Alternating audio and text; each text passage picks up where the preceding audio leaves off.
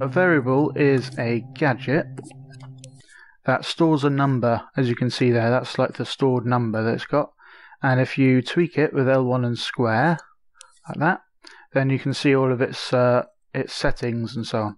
So the basic ones are its initial value, the minimum value, and the maximum value.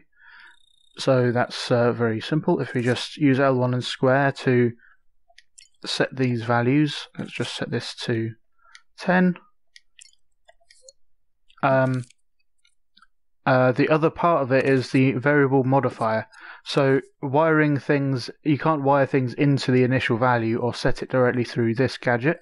You use a modifier which has a different set of settings. So if we name this whatever we like, and then we can type in that same name here, and now this modifier modifies that variable. And we can actually use up and down on the D-pad with using the DS4 to cycle through these to find the actual names of variables that we can affect. So now this variable by default is setting the value. So if we just do that, we'll use a switch, which can just turn stuff on and off like that. So if we run time and then I turn it on, then it's set it to 3.3, and now that variable says 3.3. If we set it to add mode instead, it will start at the initial value as we set up here. If we just set that to a different value, so it starts on 0.6, and we're going to add 3.3. So now we're on 3.9, and each time it's powered, because we're on this when powered on mode, each time it's powered, then it adds that value. But then when it gets to this maximum value, it stops and just stops at the maximum, which seems to make sense. You can add negative numbers as well. So if we just reset these values, so every time I power it, it'll add a negative number, which means it subtracts 4.9, like that. Reset. So if we have, let's have this one. If we copy that, then we can use this one to reset. So now if we play time, we can use this one to subtract 4.9, and then we can use this one to reset it to the initial value. So if we do that, then it resets it to 0. If the initial value was 8.6, then this would subtract it.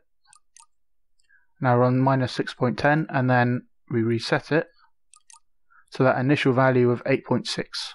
The difference between when powered on and continuously while powered can affect how your game works. So if we set this to continuous and then we power it, then it's subtracting that value every frame, which means 30 times a second.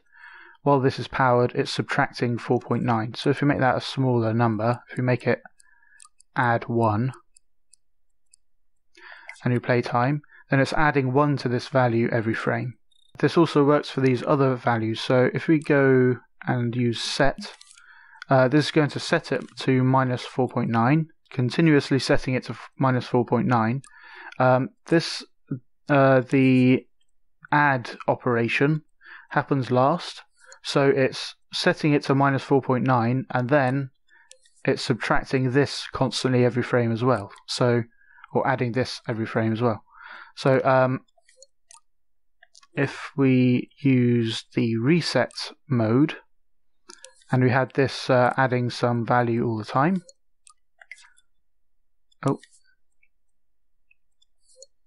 Let me turn that off. So if we turn the reset mode, if we turn the reset modifier on, then it's resetting it to 0. And if we don't power this, we can see it's resetting to 0.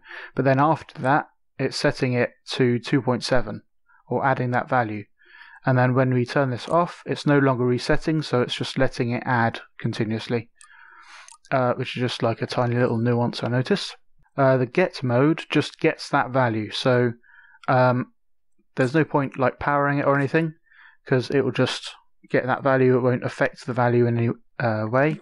So if we use a number displayer, and we use the variable value, not this operation value, variable value.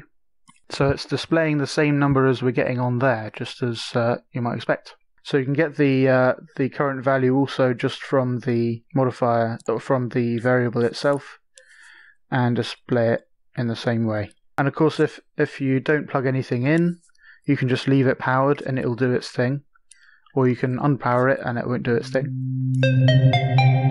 I'd like to thank Mobius DT, Shadow of Callus, WoodSense, and all of my other supporters for making this tutorial possible. Check out TAPgiles.com to find out how you can support me in helping Dreams creators. Thanks for your consideration, and I'll see you in the next one.